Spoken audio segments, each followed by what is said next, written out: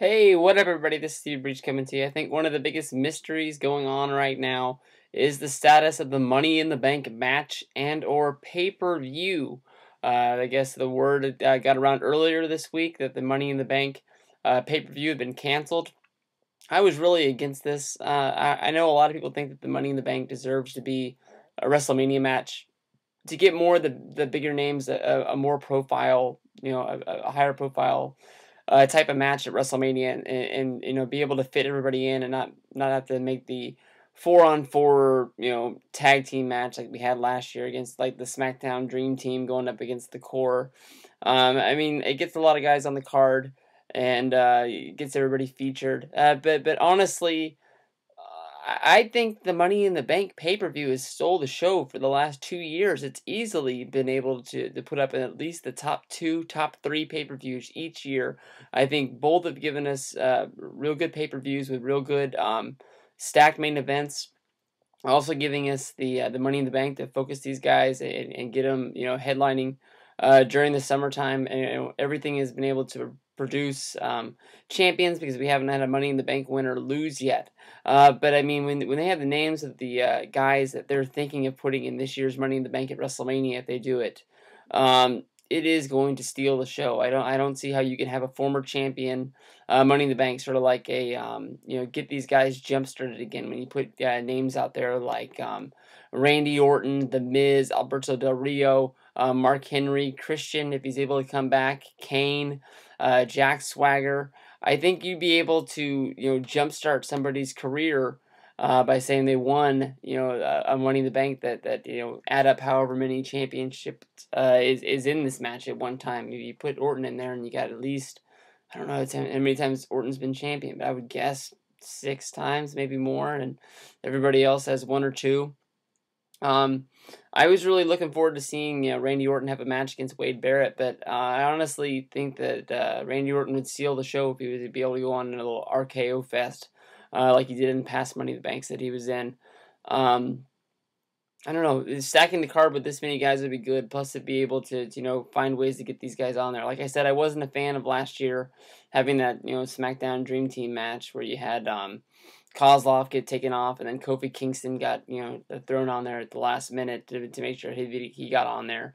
Yeah, I think everybody that was had a main spot in WrestleMania was able to get on there, except for maybe like Santino, but he was used in that pre-show battle. No, Santino was in the match.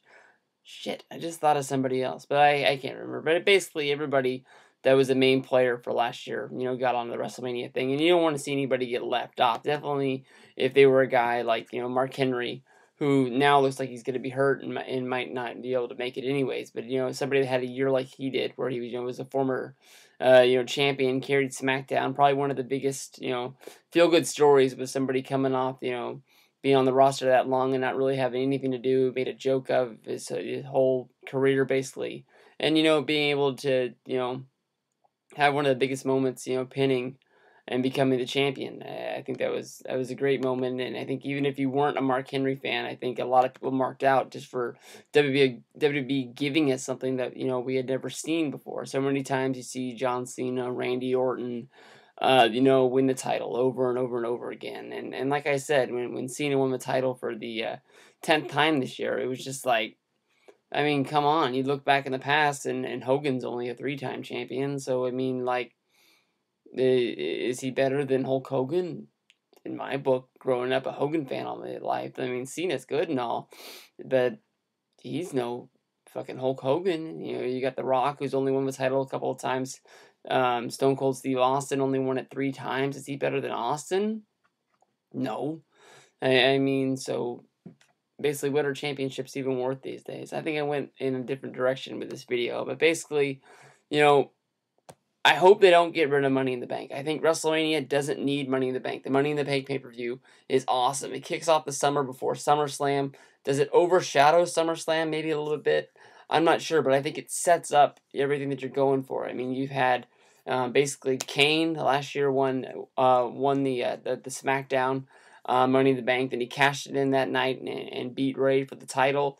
Then basically that set up Kane versus the Undertaker from there on out. And I mean, and then he had Miz also win from the Money in the Bank last year, and then you always had Miz in the back of your mind, saying when is he going to cash in?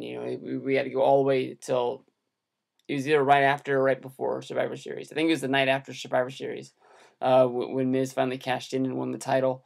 I mean, that was able to set up, basically your whole summer into fall. This year you had Del Rio win it, and he cashed in right away at the SummerSlam pay-per-view, and then, he jumped back and forth. It didn't really set a whole bunch up, but it made Del Rio a main eventer, and it capitalized his years. He's the main player after winning the Royal Rumble, having a title match at WrestleMania.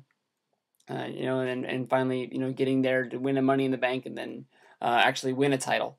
And then Daniel Bryan won, and he was able to win it after he said he was going to wait until WrestleMania. So he sort of played in the background. So maybe he didn't. But I mean, now Daniel Bryan's on a roll, and a lot of people like me are actually thinking that he's going to make it to Mania with that title. After when he first cashed it in, people say, nah, he'll be done at the Rumble.